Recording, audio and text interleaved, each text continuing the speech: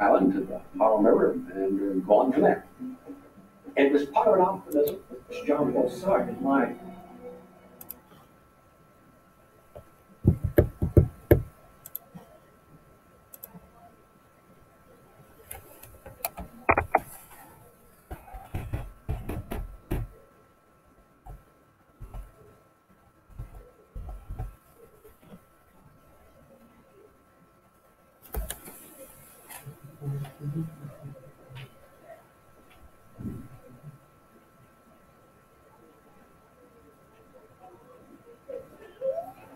What instrument do you play? I didn't I even used look to at play you. the bari sax. Sorry, I assumed you were someone totally different. My fault. I played the bari sax. Okay. Monday, Tuesday, Wednesday, Thursday. All right. Okay. Okay, I got Did they do it on your back too? Yeah. Yeah, that's I'm allergic to so much. I'm allergic to like everything. The only animal that I wasn't allergic to were, I'm pretty sure, rabbits. Same. Y'all got diagnosed allergies? I was making up my go. Nice. Hats? I'm never cool around them. I've been cool around them. Can I remember you? Ready? Look at this. I had an allergy last time. That's not. Yeah, what's the how you the cup song? Like, what if they actually? Huh? How you the cup song? Oh, bro, I can imagine playing with a free. I can't do it. I'm never. Okay, I wouldn't party and I don't even know what it is. I literally learned about it 11. It's not. Yeah. I never was took the time. I learned it when I was Right. What is a CIT? Counselor training. Counselor training. What instrument? Ooh.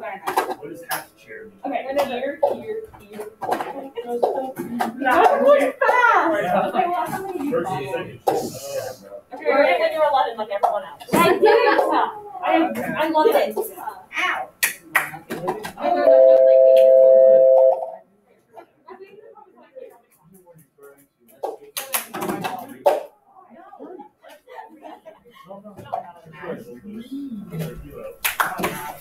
That's so many people dress up.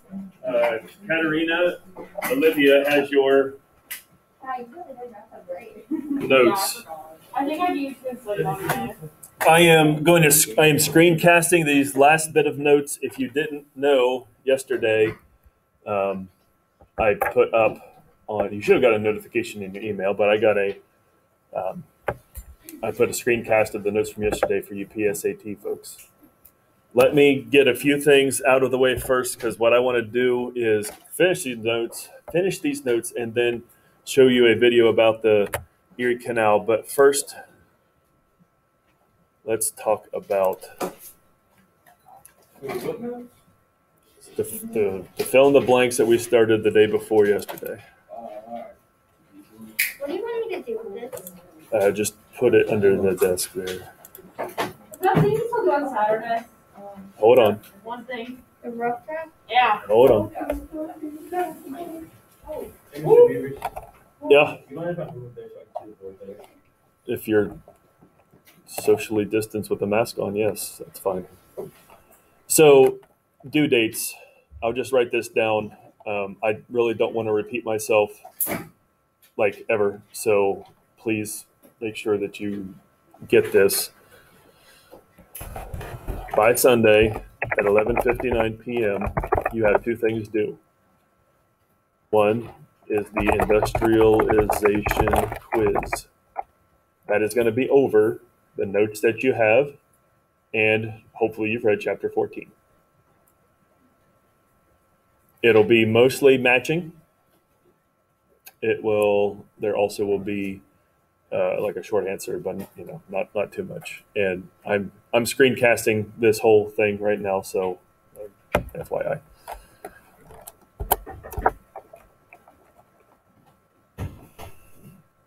There cometh a knock at my door. Was that the screencast or for your understanding? That's for the screencast folks. Okay. Then you are going to, I think I might have originally said that your midterm needs to be turned into bright space, but I'm going to change that now. Here's what I want you to do. I want you to share with me a Google Doc that has your midterm, rough draft. I want you to title it in a very specific way. So if you are Emma Beavers, you will, the name of the file, if you will, the name of the doc should be Emma Beavers midterm Q1, because I think you are still doing question 1, correct? And that's what I want it to look like. So I know which essay it is, and so I know which question it is, because what I would like to do is probably just grade all the ones first and grade all the seconds second. Or the number 2s second. My expectations on this are full essay.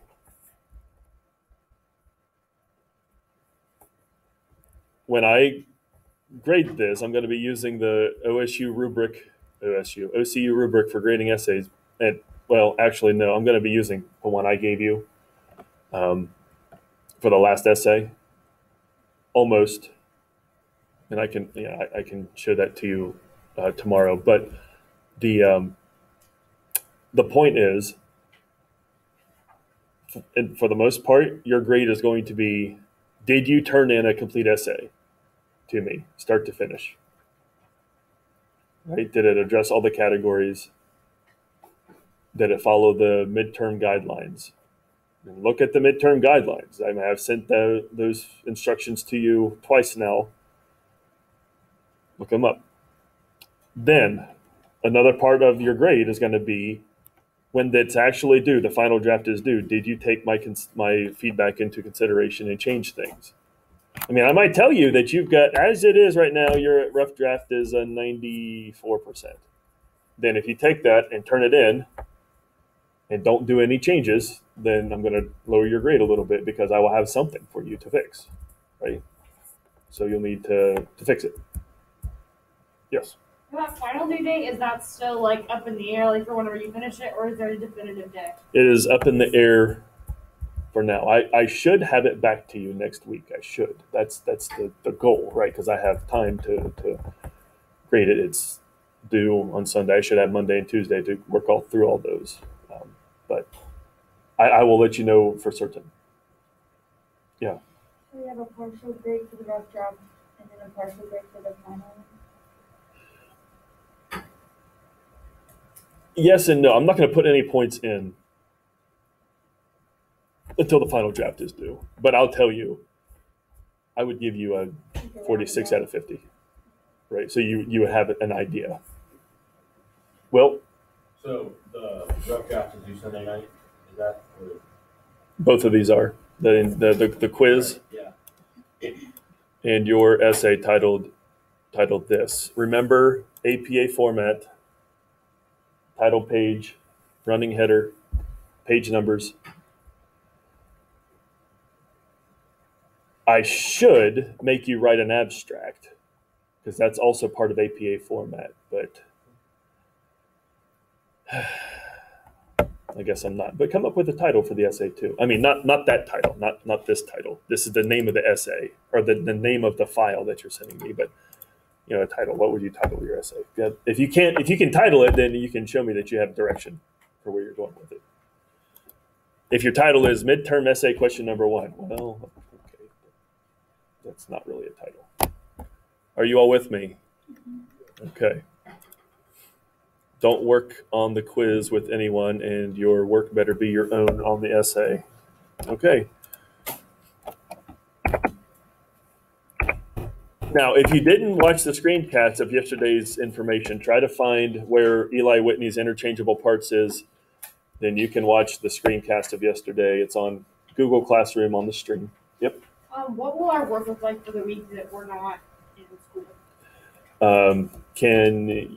Let me try to clarify all that tomorrow, because it's going to be the Jackson era politics. Tomorrow, like on bathroom? Yeah, Or email? probably an email.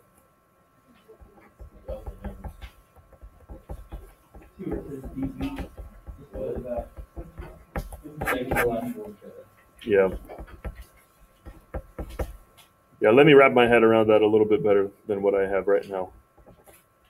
And I'll let you know. Good question. It's going to be a mix of some kind of discussion board post or quiz and some kind of probably at least one screencast, if not You should do it. two. So. All right, so this is where we ended yesterday. I'm not going to go over this again except to say that interchangeable parts really helps make specialization of labor more possible than ever before. And what that means is now people have in factories one job that they do repetitively over and over and over again. You know, a skilled worker like a carpenter doesn't do the same job over and over and over again. They don't swing a hammer at a nail the entire time, right? There's other things that they do as well, like drafting, right? And cutting and lifting up beams and all those kind of things, right? But when you get to the interchangeable parts, what it actually ended up doing was allowing for unskilled workers to do the exact same thing. Basically a bolt tightener. That's what you do all day. The part comes down the conveyor belt and then it goes on and another part comes down. For those of you who are listening, I'm making a bolt tightening sound when you hear me go, dude. Okay, so, and that means that, you can pay the workers less because they're not skilled, which of course is one way to lead to more misery. So Eli Whitney, very, very important inventor, but some of the unintended consequences of his cotton gin and his interchangeable parts are not fun things. If you were in here yesterday, yes, I'm calling you out. Tell me, who was the founder of the first American factory system?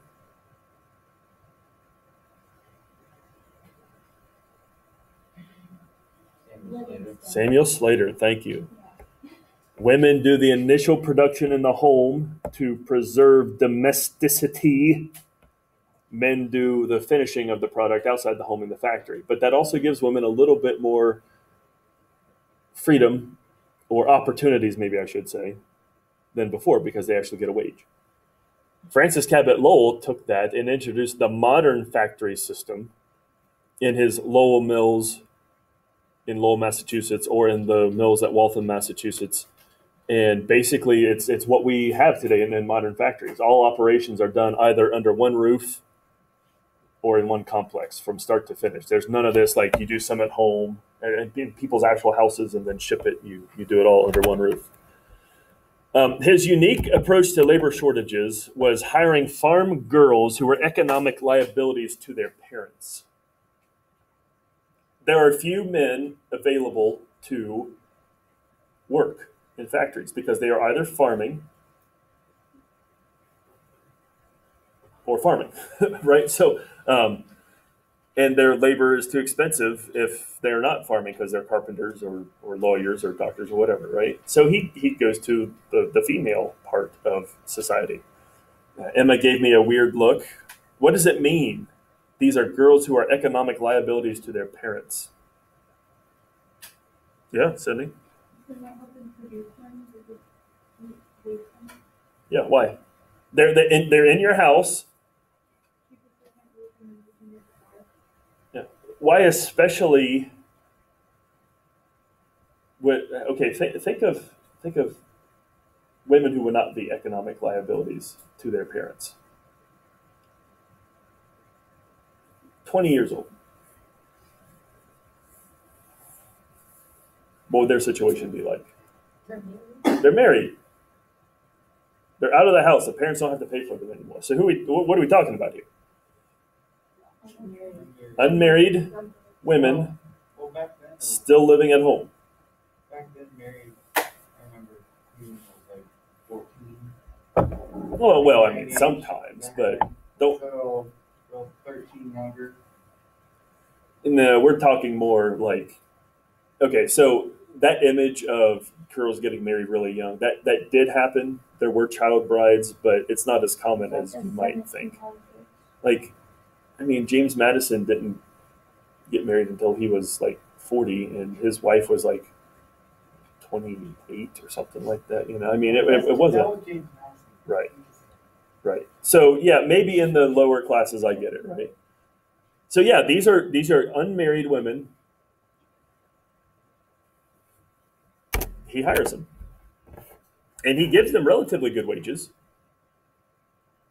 In the factory complex, there are dorms where they can stay. They all know they're carefully supervised so that any men that might be around won't be lurking, to cause mischief. I'll just put it at that. But the Lowell system is an advance in industrialization because it eliminates that like middleman, that two-step process in production is just all done under one roof. And so the result of this is a vast reduction in cost, as you can see in this little statistic right here. Oh, and by the way, where are you going to find Lowell and Slater putting their factories up? What region of the country? Yeah. Northern and western, but not southern. And just look at the map here, right? I mean, yesterday, if you weren't here yesterday, if you haven't watched yesterday, like everything that I talked about, transportation, it's connecting north and west. Canals, railroads, connecting north and west. Industrialization, as you can see here, is in the north at the beginning of this era, and then it spreads west, and it becomes even more concentrated in the north. And there's not very much in the south. The South will continue to feel like the odd man out. So again, just a reminder for those of you who were not here yesterday, did industrialization help lead to a civil war? Well, in the way, if you think of it as there's a way of life emerging down here that is different from a way of life up here, and these two sections, west and north, are becoming closer together, and the South is feeling ostracized in this triangle, then you can kind of see where tensions might arise. And I think this is last, right? Even before the Civil War, we get sewing machines. Some of your grandparents or great-grandparents might have even owned a Singer sewing machine. And of course, that allows textiles to be made even faster and cheaper and more jobs and etc. Okay, questions? Oh no, there's a little bit more. Is this? Hold on, I'm sorry. It's not the last one. Okay, there you go.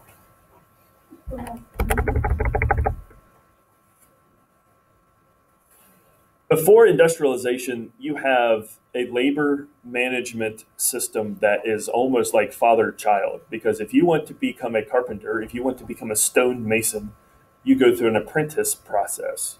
And your apprentice may not be the person who is being your mentor, the master, if you will, is not necessarily always your father, although it could be.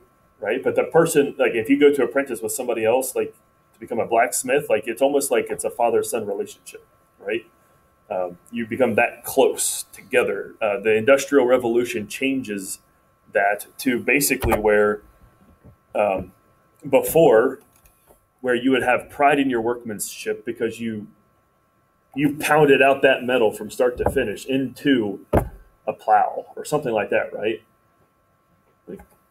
You don't have ownership in the product anymore. You don't have pride in your work as much anymore. Instead of working alongside your boss. Pardon the interruption with Hunter Hernandez. Please report to the office. There instead becomes like a middle management. They're professional managers, and they don't always necessarily think of you as an apprentice. They think of you as a cost of labor. labor becomes a cost of production, which means like if I want to make a profit as a businessman, I have to reduce my costs. And the workers in my factory, you become dollar signs. And if you are big dollar signs, I need to shrink you down to little dollar signs, which means I need to pay you less.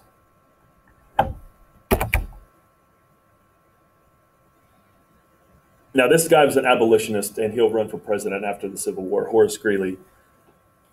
But he also owned a newspaper, and in his newspaper he said the average family needs $10 a week to survive in 1840, but the average man only made $5 a week. So what does that mean has to happen if you're going to make ends meet for a family, right? And if, almost always women are going to be paid less, so you're going to have your children work too.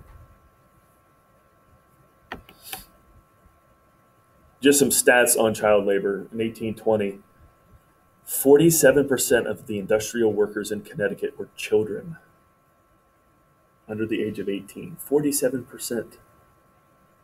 Because you could pay them less. They can't fight back, right? Rhode Island, over half of the workers were children.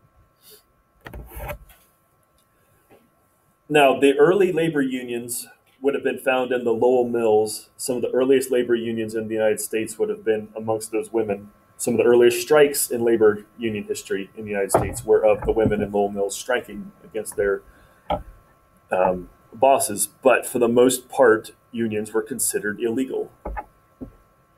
Or at least in the bosses of in the minds of the bosses, these were like, instigators, and we're just going to fire them because there were no laws to protect it. The one thing, this is a Massachusetts state Supreme Court. This is not the Supreme Court. This is a state court in Massachusetts. This is the only bright spot for labor unions. They said labor unions essentially had a right to exist.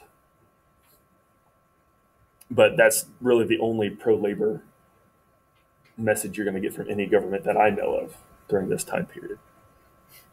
Not like that helped them very much.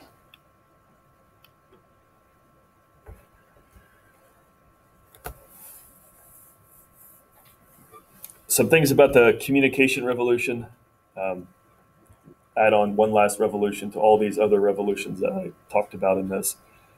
An American painter named Samuel Morse invented the telegraph. How he went from being an artist to being able to transmit sound across wires, I don't know. Not sound, dots and dashes across wires. I don't know that backstory. That'd be kind of cool to find out.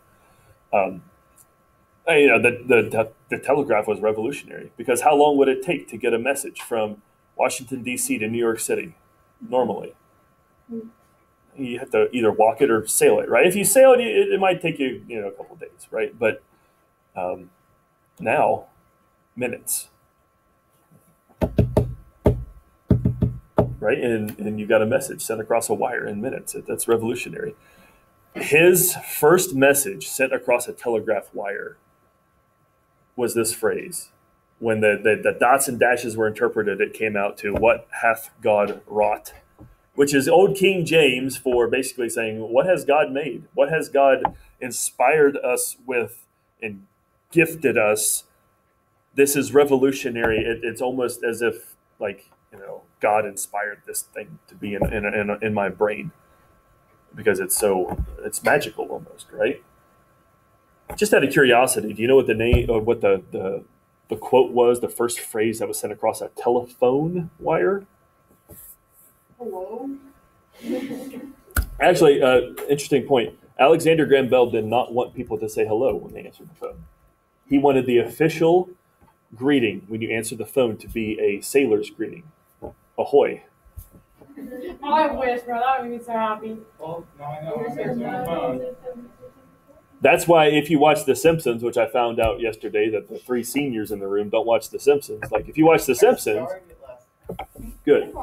Mr. Burns, who is, the oldest person on the show, he'll always answer the phone saying, ahoy, hoy. And it's just it's a smart show, right? No, Alexander Graham Bell. He was in one room. His Assistant Watson was in another room. They were on either ends of the wire, right? And the first message that Watson heard across the telephone was, "Watson, come here. I need you."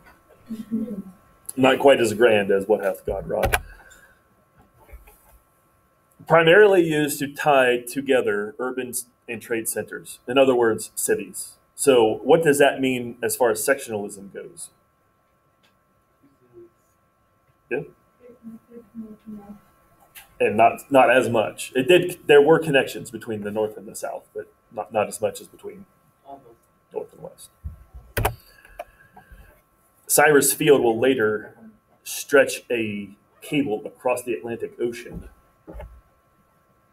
which might come into play when we talk about World War I later. And of course, there was also the Pony Express, and the Pony Express was this kind of romantic, adventurous kind of thing that probably killed more young boys than we'd like to think about. But you start in St. Louis. They actually asked for, in their advertisements, young, wiry, thin boys. Wiry. So People. right, because it's not as much weight on the horse, right? And they also preferred orphans. That way when they died, no one cared. That was the gist, Wow.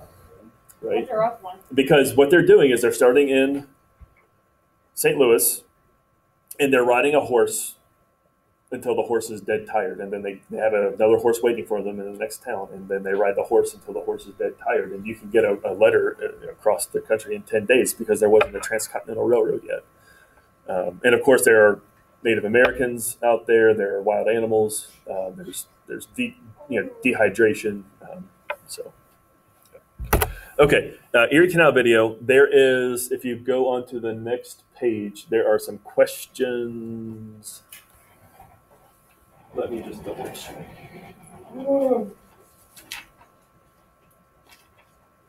There are 5 questions under the bullet point Erie Canal. I would like you to watch this video, and while the video is going, see if you can answer the questions. You love these unique straight avenues in which you can see the light always. They may or may not be in order. They seem somehow in a way a representation of American limitlessness, geographic limitlessness. It's hard to imagine, unless you really set your mind to it, that it was ever anything else. It's almost as if Manhattan had been a city since antiquity, that somehow the Indian tribes that lived here had put down pavement. That great plan indicated to people who had no intention of stopping. They're going to right top of What they're talking about in this part, and I tried to get it where it was going to start at the Erie Canal, so we're close. But they were talking first about the grid plan for New York City, all the avenues and so on. And so they're waxing rhapsodic about that right now. But they'll get to the Erie Canal in just a minute. Island to the Harlem River and gone from there. It was part of an optimism that was real, and it was optimism that was self-fulfilling. You lay out a street plan like that, and the next thing you know, someone's bought a corner lot.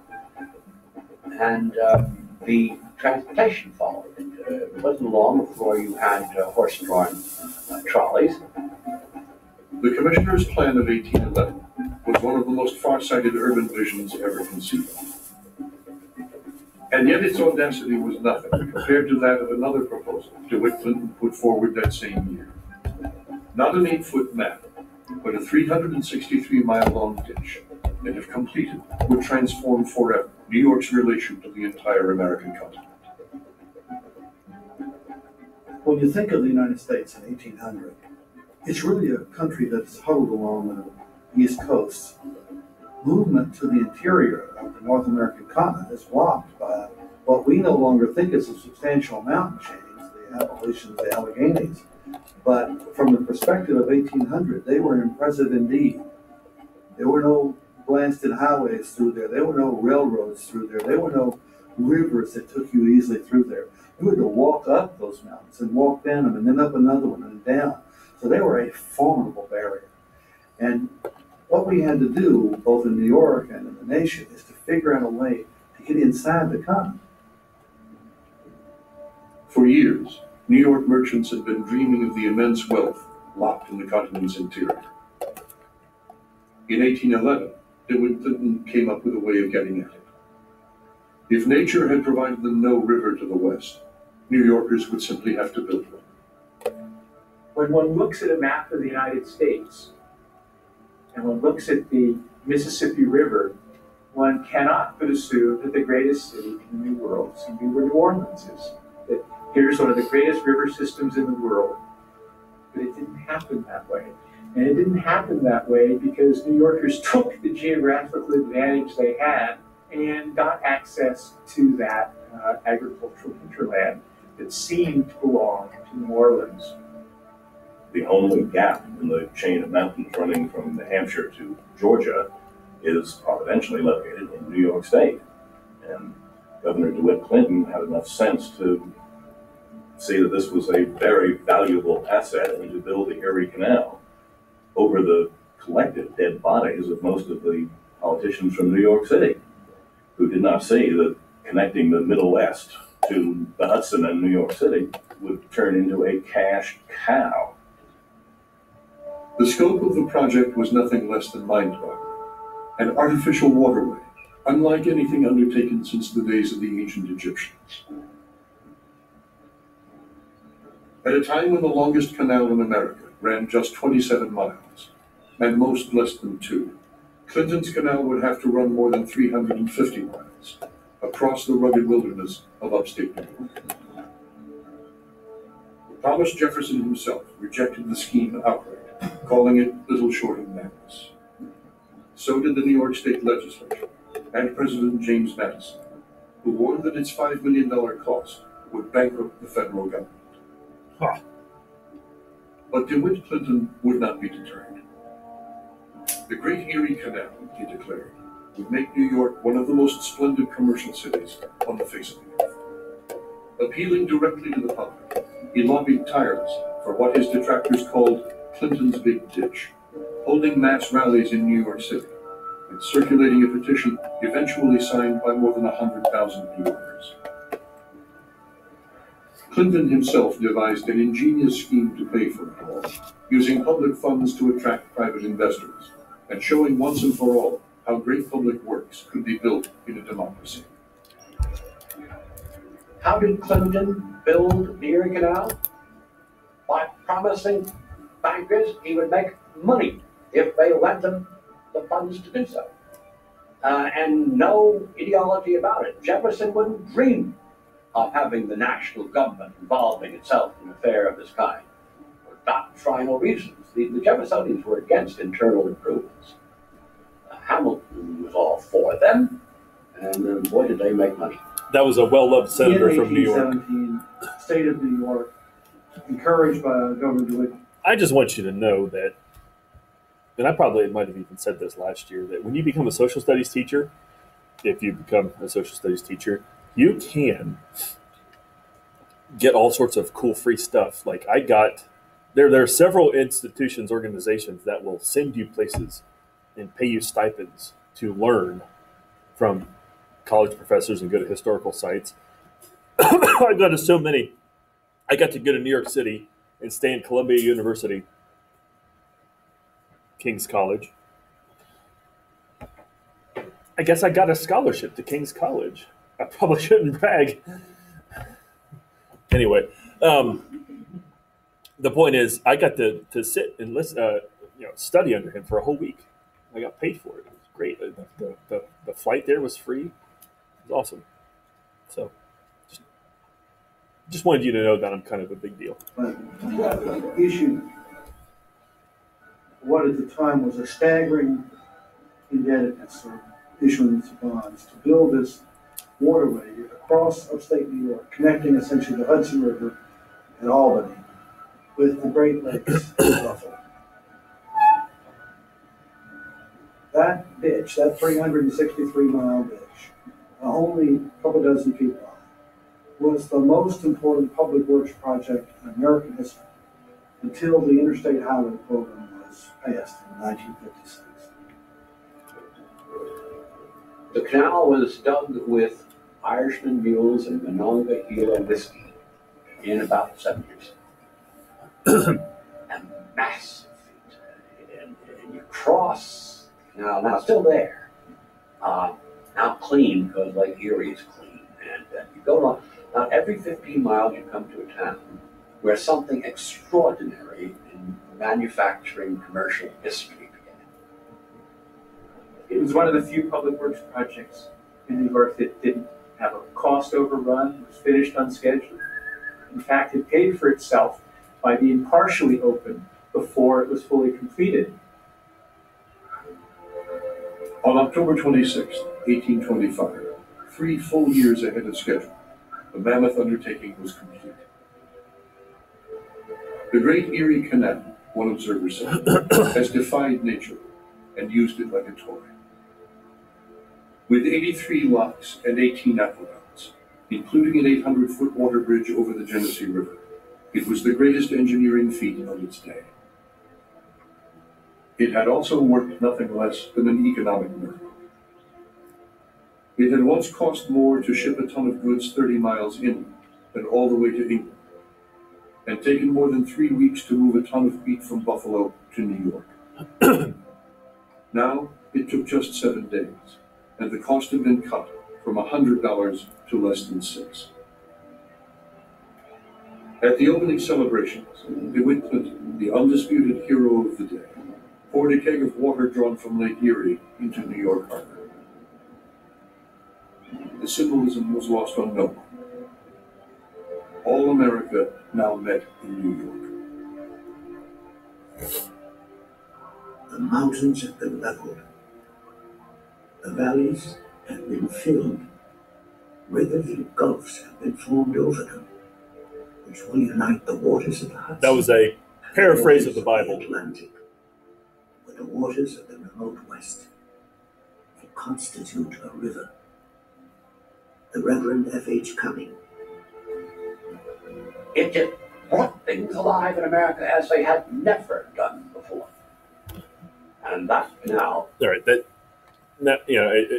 a certain point, this documentary becomes a little bit of a propaganda piece for how awesome New York City is. So I'll just stop it there because Let's just look at these questions.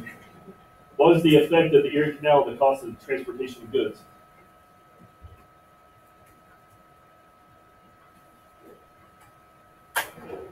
Whoa, not all at once. Decreased. One word, decrease, right? What was the effect of the Erie Canal on the growth of river cities? Like Cincinnati, like Louisville, like Pittsburgh, like New Orleans. Wait, no, the opposite of what I said. It decreased the growth. Why? Because instead of directing down the Ohio River, down the Mississippi River, those Midwestern goods are going to go north through the canal. So what's going to happen to Great Lakes cities? Like Cleveland, Rochester, Buffalo, Chicago, yeah.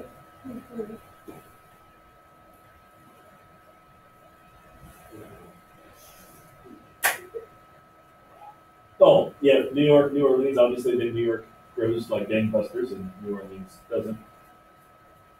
How does the Erie Canal contribute to sectionalism?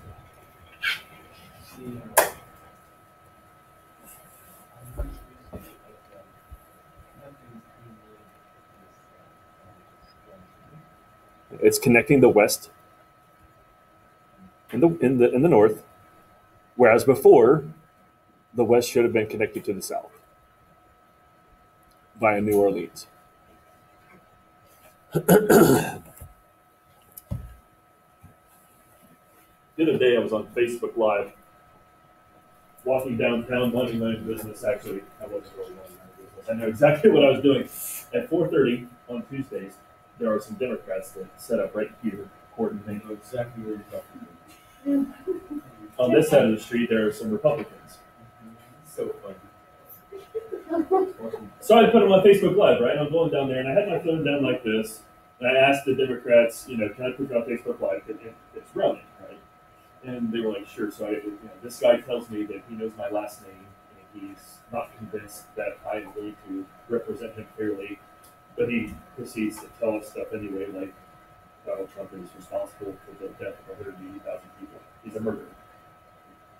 I go to the other side, hold on, and I asked them, hey, do you guys want to be on Facebook Live?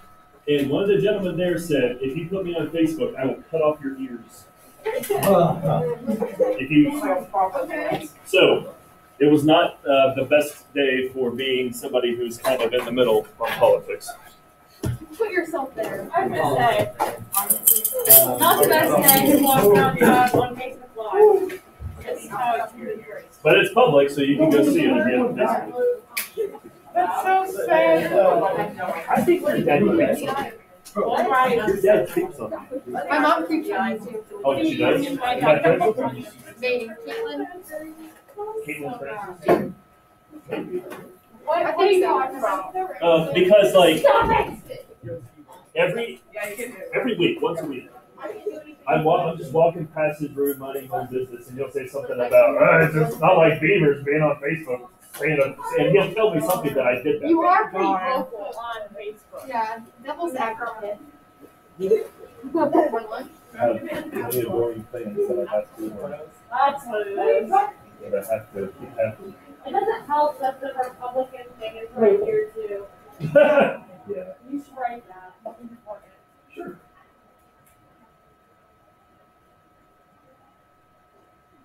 Red. Red? Yeah. It's red. Oh, I meant to make it longer.